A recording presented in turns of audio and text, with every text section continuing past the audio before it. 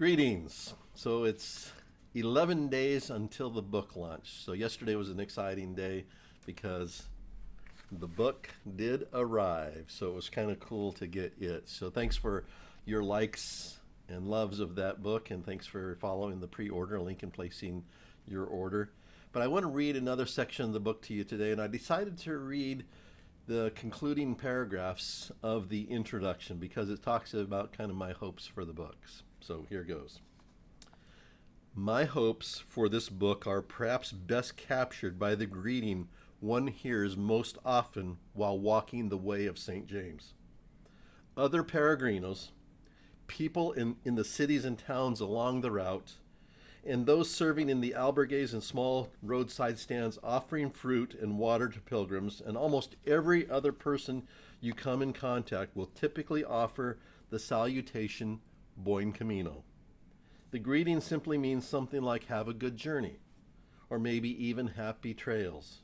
But over the course of the pilgrimage, this simple phrase comes to take on a much larger sense.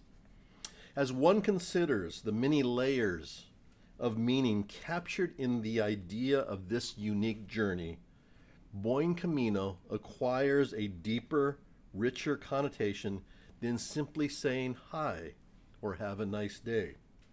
It becomes a wish for every good thing, for a refreshed, clarified vision of one's life, for a broadened appreciation of this extraordinary world and our place in it. And perhaps most important of all, speaking and hearing Buen Camino reminds us that we are all fellow travelers, pilgrims who have come from many places, but are all trying to reach a common destination. This means we need to help each other. During today's walk, your feet may hurt or your legs may cramp, but I will walk beside you to encourage and help as best as I can. Tomorrow, I may become thirsty and sunstruck, but you will give me a drink and help me find a shaded place to sit while I recover. That commitment to mutual caring is at the heart of Buen Camino. It invokes the most precious good we can do for each other as human beings, to notice, to attend, and to help. This book is about learning how to embody the deepest meaning of Buen Camino in all of life's circumstances.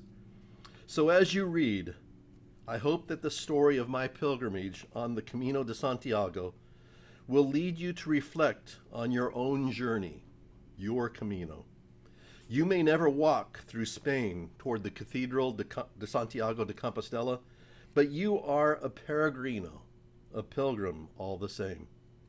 I hope some of the thoughts and impressions I share can benefit you in ways both tangible and intangible. I hope I can help you learn to be careful in the places where the path becomes harder to see, so that you don't waste time walking in the wrong direction. I hope I can encourage you to raise your eyes from the road beneath your feet now and then, so you can notice the amazing sights along the way. And as you walk, you can take comfort in remembering that the Camino will give you what you need. Buen Camino. So there's a saying on the Camino that the Camino gives you what you need, not necessarily what you want. And I know a lot of people that I met walked, I think they had certain desires, and it is so true that I didn't really necessarily know what I needed, but the Camino did touch my heart in a very deep way. Now, as a person of faith, and I believe in God, I believe it was God kind of, again, answering those thoughts, giving me insights.